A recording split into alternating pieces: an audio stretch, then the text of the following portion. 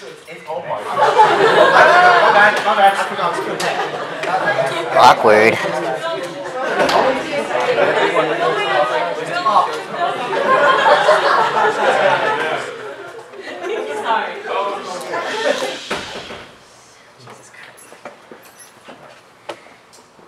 Hi, Gamiel.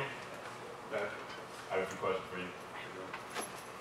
So as Vice Chairperson, you are the face of board cohesion and ensuring that our organization remains true to our namesake and revolutionary order. How do you ensure that the new board, and by extension, general body members, are familiar with these virtues? Can you repeat the question? As Vice Chairperson, you are the face of board cohesion and ensuring that our organization remains true to our namesake and revolutionary origin. How do you ensure that the new board, and by extension, general body members, are familiar with these virtues? So one thing that I want to emphasize is the importance of not only just educating members about issues or topics, but the actual act of speaking about, communicating. If you would look in my external, I co-authored a national winning resolution, increasing awareness of the impact of effective preceptorship on nursing students. Basically, this was an issue that's very experienced by a lot of individuals, a lot of nursing students, yet no one talks about it. And then when I had to present in Pomona at state convention, a lot of people were asking why was the importance of the resolution. The fact that no one's talking about it means it's not impacting anything. So in regards to cohesion and adherence to the Katipunan Clause, not only with the outgoing board, but also the incoming board, it's a matter of communicating with them what that actually means. Sitting down with them, asking them, what do you understand the Katipunan Clause to be? And if there are any other interpretations or any other ways that different various oncoming and offcoming board members feel and understand the cost to be, it is my job as vice chair to be that source to make sure that everyone's on the same page. Whether it's through a transition with the old board or educating not just the GVMers, I must emphasize that the outgoing board and the incoming board are all members at the end of the day. You know, when it comes to educating the members of this organization about the Katipunan Clause and what our namesake strove for, we shouldn't separate executive board from the membership. You know, we should remember that even though we're at a higher position in terms of what we're able to do, logistically and professionally, at the end of the day, we're just members of the positions. So, in regards to cohesion, by communicating with the Katipunan Clause states, and by educating our members, those with positions and those without positions, about the history of Invest Bonifacio and its drive and mission to help every Filipino, both Philippines and the diaspora, as it applies to us as Filipinos Americans. I think the important thing is not stop talking about it. The moment we stop talking about it means it can be forgettable. I believe this whole academic year, the only time I've heard about the Katipunan Clause was during a political report. And being a first year at the first constitution review of my time here in Samoan, when the Katipunan Clause was added in, I was surprised that such an important and heavy clause in our constitution was only brought up once or twice in the year. So, talk about it. So there have been a number of issues within Biennial Board which have stalled or halted projects. How do you ensure you remain a mediator who is both fair and neutral in order to put the betterment of the organization above any one person? Throughout my time here, I've always thought of myself as someone who really wants to do what's best for the organization. Sometimes, and I will admit, I like sometimes to put the organization above myself. I feel that I am one organ system of the entire body of the organization. Everyone playing crucial factors in its functionality and stability and survival as an organization, but also as a social impact. Regarding, you mentioned. So there have been a number of issues with the Biennial Board which have stalled or halted progress. How do you ensure you remain a mediator who is both fair and neutral in order to put the betterment of the organization above any one person? Well, I would expect the members of our executive board to be doing this for a reason, not just to be on an executive board, not just to have the title, but to have a trial. Why are they here? I ran for sports member because I knew I had the I had the energy and the drive to be out there and be the loudest person in the room. I knew I had that. When I stepped up to take on admin and I stepped up to take on co-treasurer this year at the Bayani board, I knew I had more fire in my heart to go out there and take up the job that no one wanted to do. And not necessarily the jobs no one wanted to do, but the jobs that we needed to be filled. Duties and tasks that every single executive board member has to understand that they need to get done. But in my opinion, at the end of the day, it's all about the sport. I feel that regardless of what dysfunction or circulation that at any executive board, regardless if it's Salma or another one, in any group setting, members that help organize what happens in the organization are expected. They were elected or appointed to uphold values and positions to keep the organization's mission going. And I feel that regardless of if there's one executive board member, 20 executive board members, it doesn't matter. At the end of the day, each person on that executive board is part of Saman. And it's just a matter of informing them and reminding everyone that you're here for this reason. You play this role in our team. What are you going to do? If someone leaves, are you going to step up? Are you going to compensate? Are you going to collaborate? Who's going to be the one to do it? And that's me. So be it. I'm versatile. I know I have what it takes.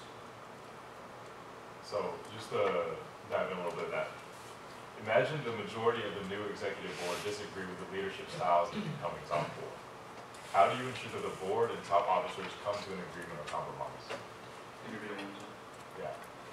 Imagine that the majority of the new executive board disagree with the leadership styles of the incoming top board. How do you ensure that the board and top officers come to an agreement or compromise? Again, communication. I mean, I feel like I've said every Q&A I've been at, communication is the expectation, along with collaboration.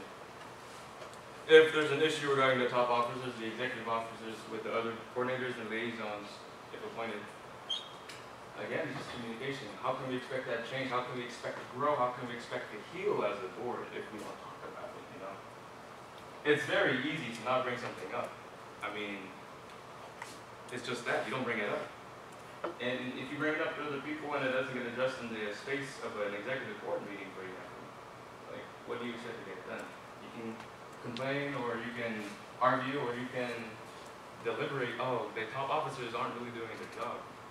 But how would I know if you don't tell me? How would I know if there's not a space to facilitate that deliberation to make it happen? So, should I have a situation where I find out that a majority of the line from the executive board disagrees with the leadership styles of the executive officers, it is my responsibility in the Constitution to emphasize the morality of the executive board. I am not scared to communicate. I'm not afraid to confront individuals or groups of individuals just to make sure that we, at the end of the day, remember why we're here. You know, this, even if the executive board, I would say, has very opposing sides in leadership and what they believe this order to be in, at the end of the day, our members look to us as the executive board. A board comprised of members who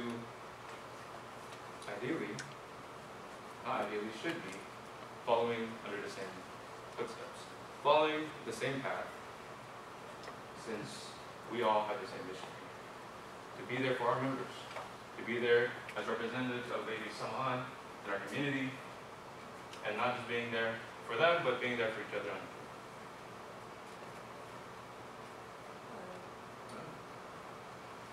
Move into your audience questions. The chairperson and vice chairperson are one of the closest relationships, and they can set the tone for the entire executive board. How do you plan to work with and alongside the chairperson, especially in times of stress and conflict? Interview that one, please. Of course. The chairperson and vice chairperson are one of the closest relationships, and they can set the tone for the entire executive board. How do you plan to work with and alongside the chairperson, especially in times of stress and conflict?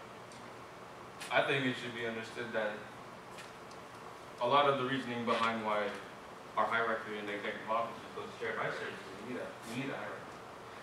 But a lot of people don't realize that vice chairperson assumes that role of chairperson. if the chairperson is unavailable.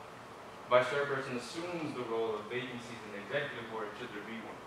The versatility expected out of the vice chairperson complements the leadership and guidance of the chairperson. Chairperson and vice chair is one position divided among two people. One position divided so that every aspect of his organization can be run accordingly and efficiently. Could you please repeat the end part of your question regarding the chairperson? How do you plan to work with and alongside the chairperson, especially in times of stress and conflict? Stress and conflict is just a matter of delegation, communication. Delegation meaning giving the right task to the right people on the right time, on the right circumstances. Communicating pros, cons, ups, downs, strengths, weaknesses. Being transparent with each other, especially not just between chairperson and vice chairperson, but among your board members. I cannot act as a vice chair without knowing how my executive board feels, not knowing how stressed they are, how prepared they are. I'm not comfortable sending my executive board to perform tasks and committee work for big events such as HSC or FACN or FG if I know that they're not ready. If I know that they're hesitant, they're apprehensive, they're not prepared. With that being said, I will work with my top officer, top two, chairperson, vice chair, together working with chairperson to facilitate that discussion. Again, discussion and communication is so imperative to making sure that our organization as an executive board functions smoothly. Without chairperson and vice chair knowing what's happening with not only themselves and with each other, but with the other e-board members, how can they expect to handle the stress? How can they expect to handle the dysfunction if we don't talk? Vice chairperson can have all the plans that they want. However, at the end of the day, another one of their crucial roles is fulfilling duties of absent positions. Historically, there are several cases where you may need to assume over 2 positions at once. How do you plan on upholding your duty to morale while carrying the responsibilities of others? I've been on many teams, many executive boards, here at state, back home in Sacramento. And the one thing that's common is morale. What is morale? Let's analyze that for a second. What is morale? You can have the most prepared team to accomplish the most simple task, but if they're not all on the same page, you're not going to do it well. They're not going to operate, they're not going to run the plays, they're not going to do anything right, because they're not there. Their headspace is not there. How can you expect someone to do well on an exam if they're already going in thinking they're going to fail? I think the battle first begins in the head. If we're not ready to approach a task and do whatever it takes to get that task done, we can't expect to get it right. Regarding vice chairperson and me assuming other positions, I mentioned in my speech, I know I am capable and versatile. I've held one coordinator position and appointed position in 2 top 4 positions within my time here at Salon. I know how to take a post. I know how to step up and have the initiative to get things done. And regarding, just because I take a role does not mean that's my role. Mind you, I'm only upholding it because it's vacant. As vice chairperson, of course, with vacancies in the executive board, we can't just fill it in and ignore it. No, this is a position that's crucial. Again, another organ system to the body of someone that we need to fulfill, not just to have someone fill in the spot, but to have someone who has the drive and the motivation and the willingness and have the vision to make that position their own. If that's me, then that's the case. But I would advocate, I would communicate which of the other executive board members maybe has an inkling, or like a thought. Maybe they thought about that position, maybe they have what it takes. But again, that goes into the conversation of potential. A lot of these positions, a lot of people they run for positions they may feel suits them best, but what if you'll never know if you see the other position you don't try. I've had the privilege and blessing of having so many positions on these past 2 executive boards, Shining Board and Bounty Board, that I know what it's like to be everywhere in this board. I know what it's like to be versatile. So when it comes to the question, morale. Remind them, Why are we here? What's your mission here? Are you as down as I am? That might seem funny to some, but for real though, are you as down as me? I can guarantee you you're not as down as me. I can guarantee you don't have the drive that I do. I've been built in this organization since day one. So if you think that you can question my authority, if you think you can question my drive, you're wrong. So, but again, a great leader communicates to those around them. I want everyone on the board to feel that they can't be toppled, to feel that they can't be diminished or just ignored. I, as vice chairperson, will make it my mission to make sure that every single executive board member on next year's board will feel the same confidence, that same impenetrability, that same strength that I do. A characteristic of myself that I felt and that developed from my predecessors. Just as past keyboard members have given me that confidence, given me that strength, I want to give that to everyone. And not just the executive board member, I go back to my point, to every member. The Constitution states that I'm responsible of boosting the morale of the executive board. Why restrict me to that when I know I can boost the morale of the organization? You know? So, with that being said,